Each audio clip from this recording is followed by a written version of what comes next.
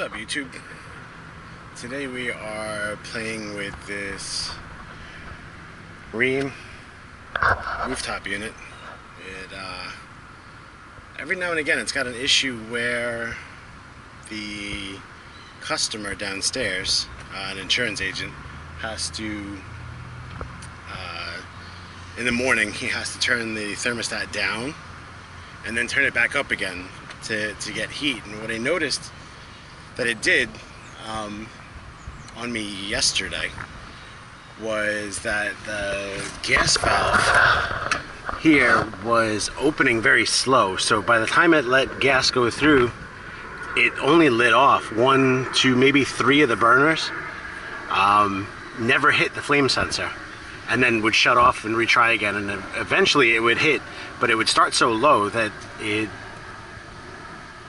wasn't hitting the flame sensor. So a couple times it actually did lock itself out. So what we are going to do is change out the valve, see if that helps, see if it opens any faster. It's like I said, it is really delayed opening. We'll see. We'll see if I can fire it up and see what it does. I mean, right now it's warm out, but maybe we can get it to screw up on us once or twice. All right, see you in a minute. All right, guys, the inducer motor is running. Got Y and W and R jumped out. So I'm just waiting for this thing to fire. Right now it's sparking at 1. Just barely made it over to the end, and then it knocked itself off. So that is attempt number 1. Let's wait and see if we can get attempt number 2. That's kind of hard to see because it's so darn bright out here. Let's see if that'll help.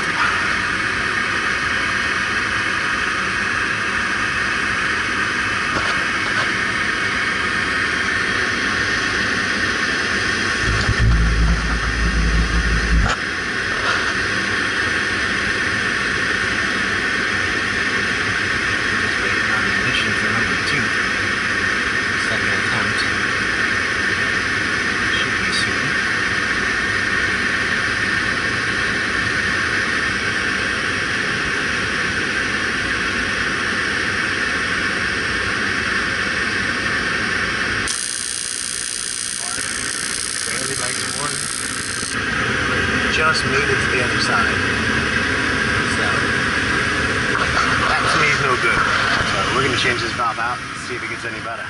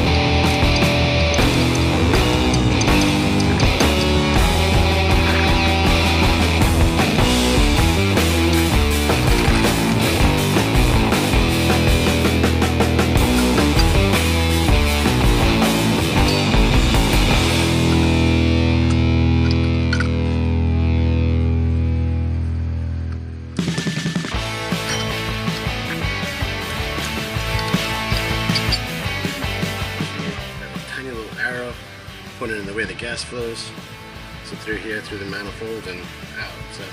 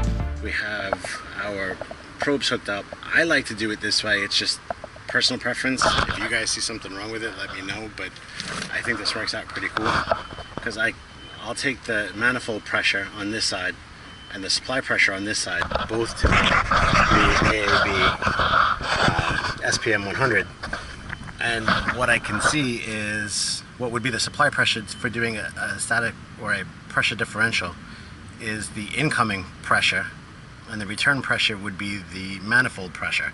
So I can view both at the same time and basically get a pressure difference across the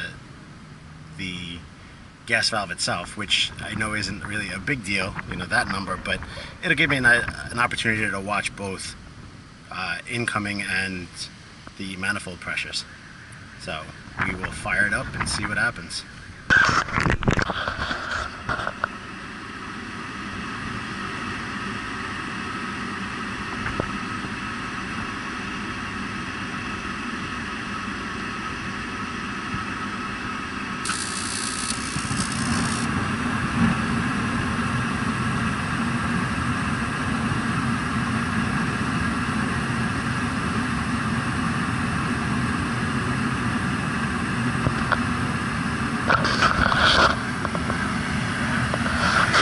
One of the big drawbacks I see with this SPM 100 is the fact that it is very slow acting as far as reporting to the phone. It takes a while for it to actually kind of come up to whatever pressure and stabilize, where with my field piece it was, you know, almost instantaneous. So that is just one drawback I can see with this.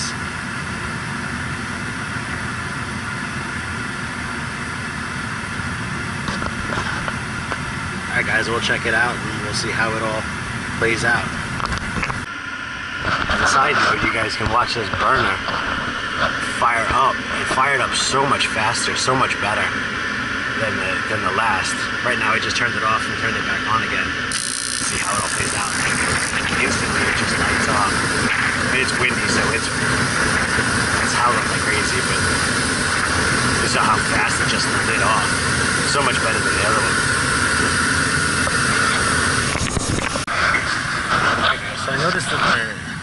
far as the app was concerned, trying to do a pressure differential, I was getting very, very slow readings. When I opted to do a total external static pressure, which again, I don't care about that end of it, but I'm looking more at the supply and then the return pressure, which the return would be the manifold pressure. So that's kind of what I'm looking to get out of it. So I think we're better off doing it that way, or I am anyway. But pretty cool way of doing it, I think anyway. And right now this unit says should be set for 3.5 inches of water column. I got 3.55. I'm gonna call that good. And anywhere between 5 and 10 for the incoming pressure. So I'm at 6.71. So we are good to go. All right, guys. For the most part, that's it. I mean, it's up. It's running with new style valve. So that's the old clunker. That's the new one. So we're good to go. We're gonna call this one done. Button the unit back up, and I will catch you guys on the next video. All right.